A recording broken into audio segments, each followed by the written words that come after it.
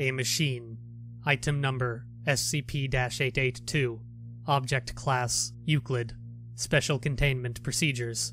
SCP-882 is to be kept in a fluid environment at all times, consisting of no less than 40% seawater. Object is to be kept suspended by non-metallic means, currently cotton fiber line that is to be changed daily. Object is also to be checked daily for any signs of rust flaking. If any part of SCP-882 appears uncoated with rust, it must immediately be immersed in a 100% seawater solution.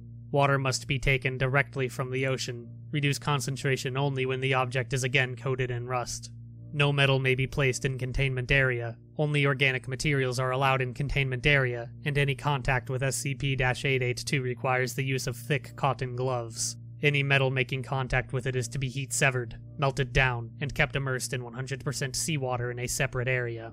Any auditory issues reported by staff must be reported immediately, and affected personnel must submit to a full psychological examination and, depending on the results, either transfer to another facility or permanent containment at expunged.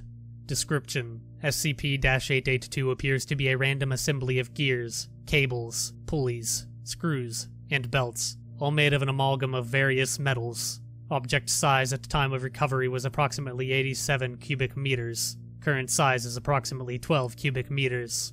SCP-882 rusts quickly in seawater. No identifiable energy source has been found, but all components will begin to move if not coated in rust. SCP-882 is completely silent at all times, no matter what level of activity SCP-882 reaches. Any metal touching the object will become permanently affixed to it, and over a period of a few days becomes a new part of the object. Organic matter remains unaffected.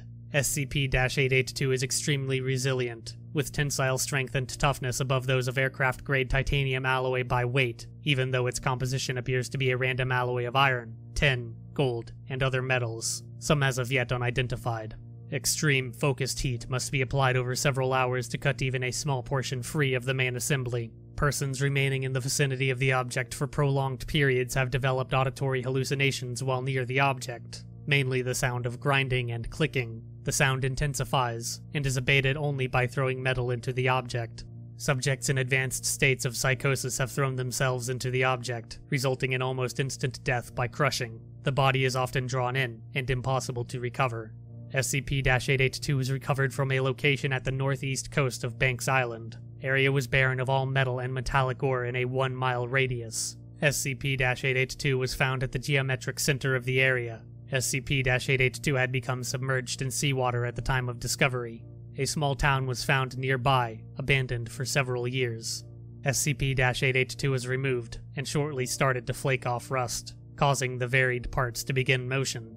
After several accidents, Dr. Gears authorized SCP-2519 to be played on loop, which successfully reduced the object's motion, enabling safe access. SCP-882 was then cut down and contained on site.